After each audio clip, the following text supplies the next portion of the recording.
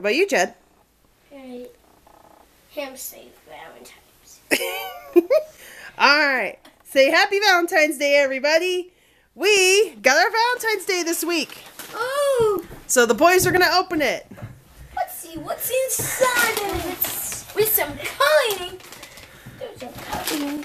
Say they really like all the different kinds of holidays, but Valentine's Day I think is probably second favorite for them. Wow! What is it? Logan just likes tossing everything out. Wow! A pencil! My name is Chad, and we were just about to candy! We could so many! Yeah, look at all the candy we got. Look at all the candy we have! Wow! Happy holidays! Happy holidays! Wow! A squeaky heart! Hey, look! What is it? It's a new one! Wow! It's a new bubble! New bubble wand. That's cool. New bubble wand? This is what I've been looking for! And a really pop! I had no idea you were looking for a bubble wand, Chad. Hey, look! This is a sling. Look at all the candy you guys got. We got these candies we have. Oh my goodness, that's such a lot of candy. There's so many. Thank you, Mommy. Oh, it's not from me. You got it from school today. You're welcome. You're welcome, Logan. You can have those. Say Chad had his Valentine's Day today and Logan had his yesterday. So I put all their stuff in the same bag so they could equally share the amount of candy. So that way, yeah, there wouldn't be any fighting. So tip for you parents out there with more than one children, if you can hide their Valentine's Day candy and put it in one big bag for them to share, it makes it less chaotic. Because when each of them have it a different day for their schools, it makes it a little bit easier. That way they're not having one whole bunch of candy the first day and then several days afterwards. So, alright, you guys can pick one piece of candy and then the rest will go in our candy bin. Here's another one. As we see Logan's already diving in. I want to take the bubble potion. Oh, okay. Alright, well Logan, hey, remember, we only get one piece of candy. Well, okay, now, alright, the rest of this is going to have to go away now. Okay, Chad, you can pick one thing. You get 3 things because brother picked up 3 things. So it's only fair. Okay, 3 things. What else do you want to pick out? This one. What is this? Oh, cool! Somebody made a Hostess chocolate cake in there. Oh, that's kind of cool. Squishy, cool. Mommy, what do you think? Yeah. Squish this. Oh, I'm sorry. I was just seeing what it was. Oh. Pretty cool. Say lots of delicious candy for Valentine's Day. Quite a haul. Look at that. Hey, Mommy. Yes, dear.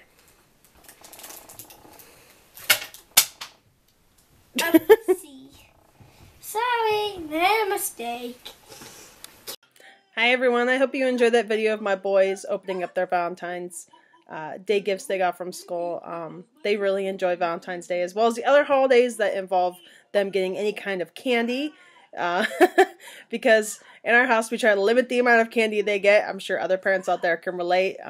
My kids are going to be hopped up on sugar this whole weekend, so yay!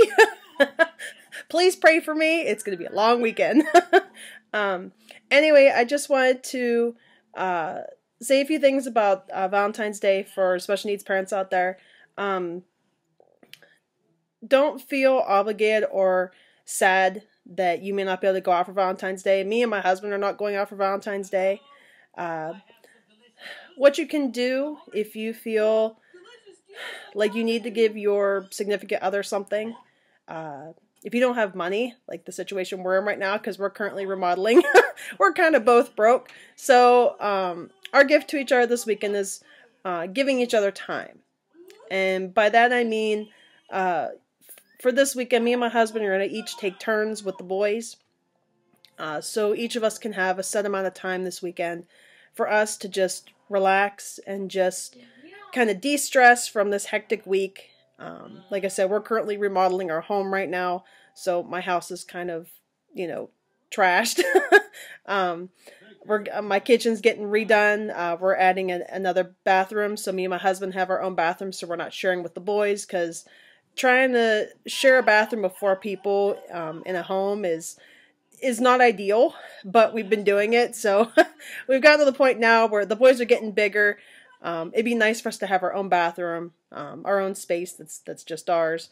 So we're doing that. We tore off the front of our home, put in new windows and stuff like that. So we're also adding, doing the new front. We're going to put brick on the front of our house. So we're doing that as well. So it's kind of been a chaotic couple of weeks. So like I said, this weekend, as a gift to each other, since we're both broke, we are going to give each other time this weekend. We're each going to get an hour or two to just do something that we haven't gotten to do all week. I'm going to watch the boys for a little bit so my husband can go out and do something he wants to do, whether it's working on his Jeep or, hell, just taking a nap. Just something that we don't get time to do during the week because we're constantly both running, him with work, me running my kids everywhere, and it's just nice. And then my husband's going to do the same for me. We're going to take an hour that I get for myself, that it's either I get to go read my book for a little bit or work on my cross stitch, or, I mean, if I want to take a nap, I'm going to probably take a nap. But yeah, I mean, you don't have to get something for your significant other for Valentine's Day, especially if you're a special needs parent. It can be exhausting, and sometimes we don't always have time to go get each other something. So what we do, just because it says on the calendar it's Valentine's Day, I hear it every year. I tell people we spoil each other all year. It's not just one day on the calendar. We try to make time for each other, no matter how small.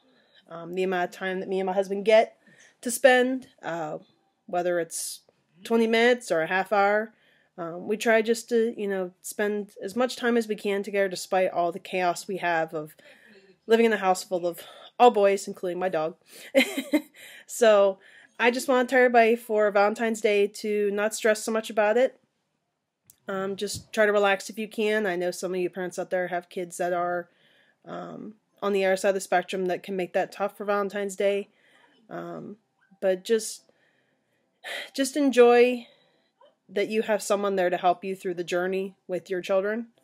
So be thankful for that. I'm exceedingly thankful every day that my husband is here to help me with the kids, because I would go crazy if he was not here. So just want to tell everybody Happy Valentine's Day. Try to have a wonderful weekend, everybody. And I will hopefully have a new video up here once the chaos kind of dies down from our renovations we're doing. It's hard to video when you have lots of background ambiance, saws, things getting broken down, Logan screaming, crying, getting excited because we're knocking down walls and making a mess, and shop vac running, things like that. So I just want to tell everybody have a wonderful Valentine's Day. If you do get to go out, enjoy the time you get to go out with your significant other and have a wonderful time. I know for some autistic parents out there and special needs parents, it's hard to find time.